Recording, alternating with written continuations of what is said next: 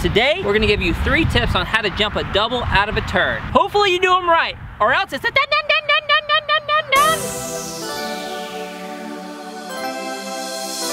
What's up guys? Tyler from the MX Factory out. It's Austin Del Valley Motocross Park in Austin, Texas. Today, we're gonna jump a double out of a turn. I'm gonna give you 3 tips to do it. We have a seat bounce and a how to jump video. We're gonna skip those steps and go into a little more detail in this video, so if you're unsure, check those videos out below. Like this, subscribe please. You're doing a great job at it, man. I really wanna give you a pat on the back for doing all the likes and subscribe. You're doing awesome. Tip number 1 is gonna be picking the correct line for your skill set. 9 times out of 10, there's gonna be a tight inside rut, but that puts the face of the jump much closer. So what do you have to do? You have to seat bounce. If you're not comfortable seat bouncing, make sure that you don't drop into the inside rut and catch yourself off guard being at the jump sooner than you think. Set up a little wider, stand up, drive through the jump. That's a very important tip number 1. It'll keep you safe.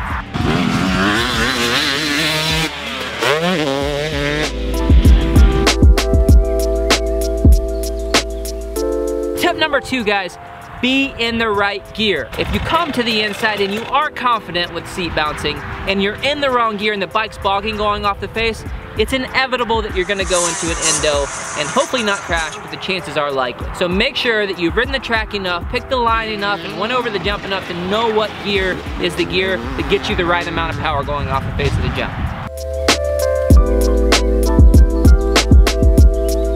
Tip number 3, squaring up the turn if you're unsure. If you come into a turn like we have here, and you have a few lines, but you're not quite comfortable from hitting it from the ruts, set up outside wide, come over the ruts and drive through the jump, and make sure you're getting to the downside before you come into the inside ruts.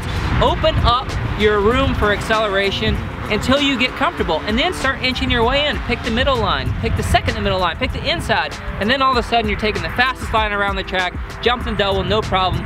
We haven't had any crashes and we're ready to go on about our day. Just make sure that you hold the gas all the way through the face of the jump. So when you're coming out of a tight turn, 9 times out of 10, it's gonna require power all the way through the face of the jump. Whether you're standing or sitting, you've gotta get a little more lift because the jump is a little further coming from slow speeds. So make sure that you're holding power all the way through the face of the jump, staying centered on the bike so you're getting good traction through the back tire, and then driving through the jump.